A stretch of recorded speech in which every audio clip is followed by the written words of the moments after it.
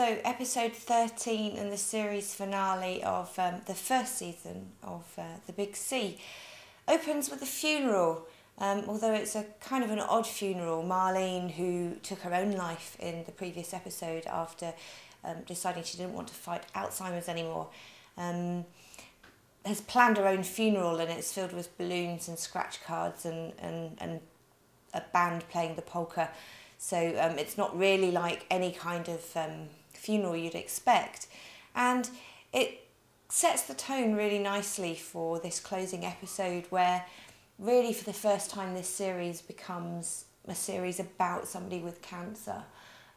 Cathy decides to fight. She decides that she wants to fight the disease, that there's something worth fighting for. So she agrees to take some very invasive treatments which could actually result in her death, and also will be a very uncomfortable experience.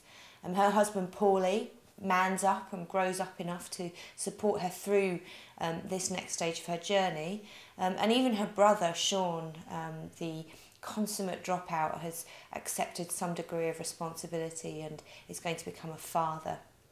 And then finally, in a really moving scene, the son, Adam, discovers, whilst his mother's in hospital having her treatment, discovers a key to a lockup and goes and checks out what's in the lockup and finds a birthday present to him to for every Christmas and birthday coming up in the future.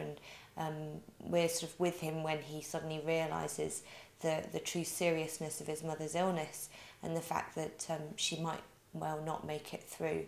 And when he broke down, I broke down, and I challenge anybody who sat through this series and felt a connection with the characters not to be in a weeping mess at the end.